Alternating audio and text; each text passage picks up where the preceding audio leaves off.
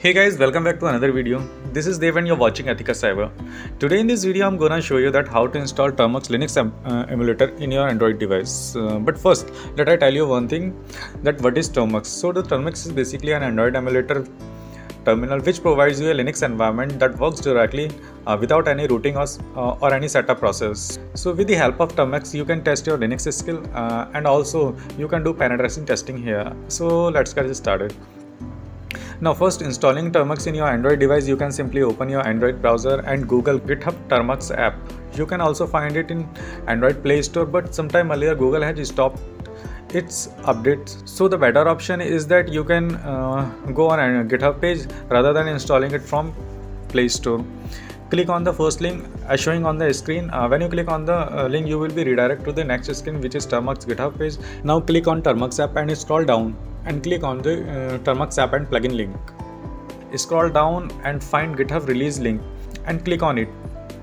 When you click on it, you will be again redirected to the another screen, which is Termux app screen, or you can simply click on the direct link, which is also mentioned in the description box also. Select app according to your device architecture and download it in your phone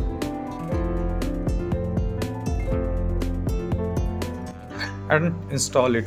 At the time of installation, it will ask you some permissions like install unknown app and so on. So allow and install it. When it has been successfully installed in your mobile device, open it and you will see that a black and white window will be showing on your screen. That is a Termux screen on your Android device. It means that it has completely installed in your device and now it's time to update and upgrade the Termux packages which is already installed in your Termux application. So for that, write a single line of command which is pkg update pkg upgrade and simply hit enter.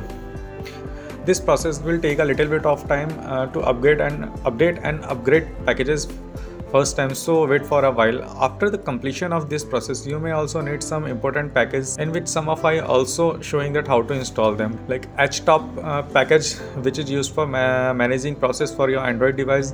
You can install it.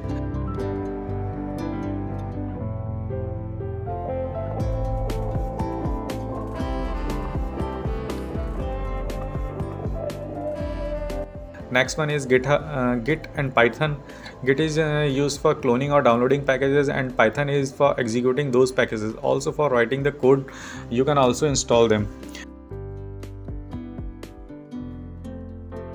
Now when all these packages installation process complete, you have to do one more thing, that is allow Termux to Android storage permissions. So for allowing storage permission for Termux application, you will simply write a single line of command, that is termux-setup-storage as showing on the screen. Right, and allow it. With the help of this command, you can access your storage data which is placed on under your Android device. If you want to open a file in your Android using the Termux, so you can simply use the termux-open command.